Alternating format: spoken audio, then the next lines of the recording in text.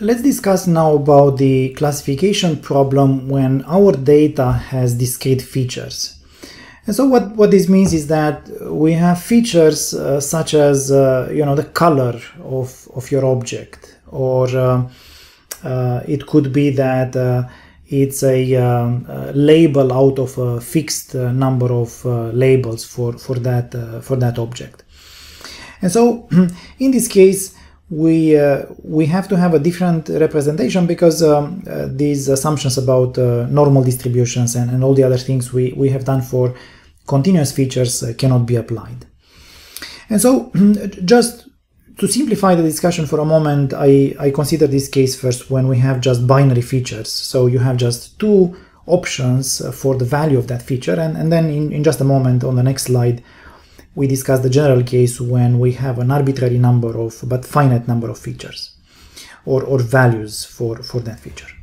So in the case of we have a binary, so each feature only has value 0 or 1.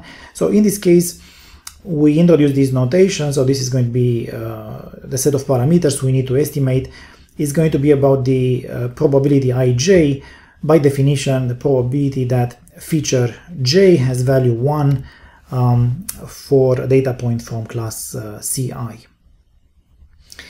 And if these features are independent, so in other words, if we are in the case of a naive Bayes classifier, then this joint probability function is going to be a product of the situation for each feature. So is going to be the product from 1 to d, so by the number of features, of pij to power xj times 1 minus pij to the power 1 minus xj. And that's something we had also in the univariate case.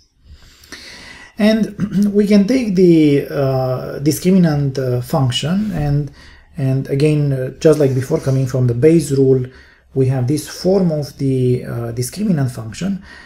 And once we plug in this form of the probability, we are coming up with this. And we can see that the discriminant is linear in this case.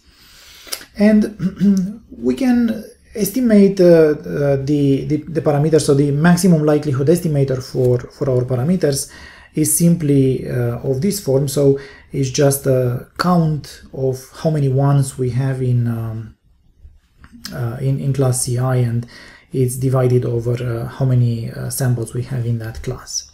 So again, very similar to the univariate case. Now, in the general case, when in fact we have a multinomial set of features, so what this means is that your feature xj has more than just two values, so more than just 0, 1, but in fact it has in general a number of values. Let's say for feature j we have nj number of values, and the value can be any one of these labels, v1, v2, all the way to vnj. And so in this case we introduce this probability ijk, and this stands for the probability that xj belonging to class Ci takes value vk. So that's written just in here. So one more time, the probability that xj belonging to class Ci takes value k. And if these features are independent, so again, if we are in a situation where we can apply the naive Bayes classifier, this conditional probability gets written as a product of the individual probabilities for each feature and for each value that feature can take. And the discriminant function in this case has this formula. So again, to maximize this discriminant function, we can think in terms of taking derivatives and thinking about the maximum likelihood estimator, and it comes to this, that the maximum likelihood estimator in this case has this form.